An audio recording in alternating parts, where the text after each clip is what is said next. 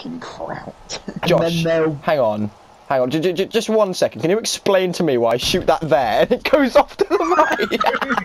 I saw that. This really has no villains while they're walking and go boom, boom, boom, boom.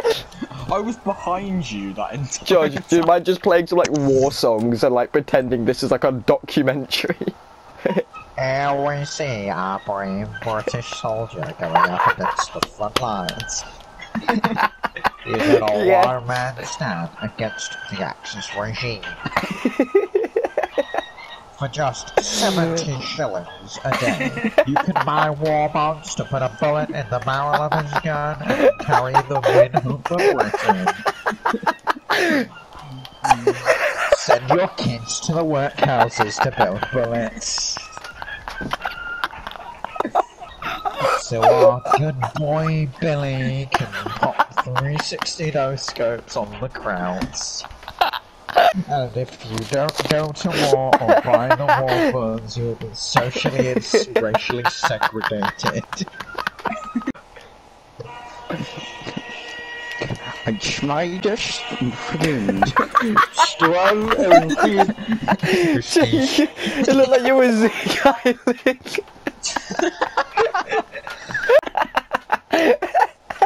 Go on, Josh, do it. Do it. Do it. Look how he's holding the gun. Witness the vile force armed soldier Billy has to go up against. What a racist monster they show. No mercy.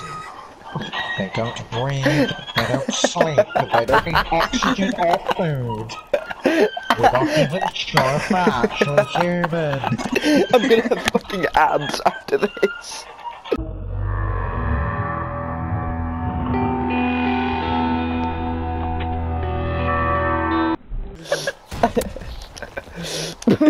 He's German running at Billy with a shovel. What the fuck is he trying to do? See how he just Look at him. Disgusting.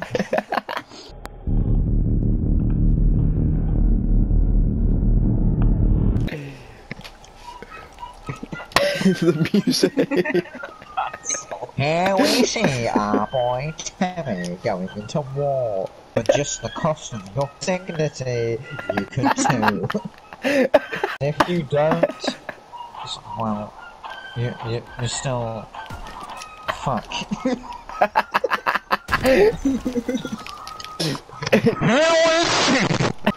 Britain's best marksman, the tea dunker, because he pops bullets in crowds' heads like digestives in a cup of tea.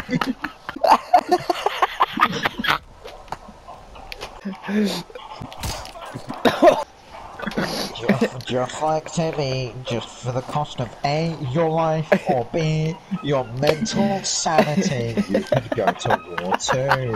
And if you don't go to war, you'll be socially segregated like the filthy coward you are. You turn and smash him in the bollocks.